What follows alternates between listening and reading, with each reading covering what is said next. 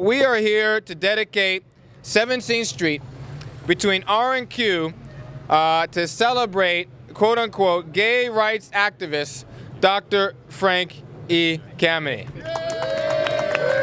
Frank Kameny is the most singular individual in LGBT history. He has had more impact on moving forward gay civil rights in the United States of America than any other single individual. With your position, do you feel you owe him a debt of gratitude? I could not have been given the job that I hold now. I could not have had a security clearance, which I hold now. I have worked for the federal government for 25 years. I couldn't have done that as an openly gay individual without Frank Kameny. Through his courage, intelligence, resourcefulness, and tenacity, he brought others into the fight and prevailed in almost every area. Homosexuality is no longer regarded as a pathology. That's thanks to Dr. Frank Kameny.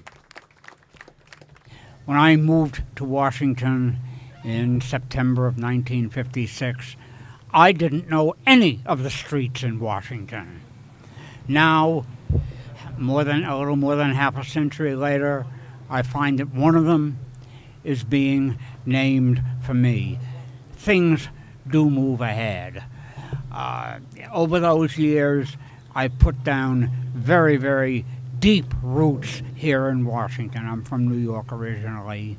And now it's clear today Washington is putting down some roots in me. Even Stephen, fair or square. Again, all of the relevant things are being said and will be said by others. You've just heard several of them.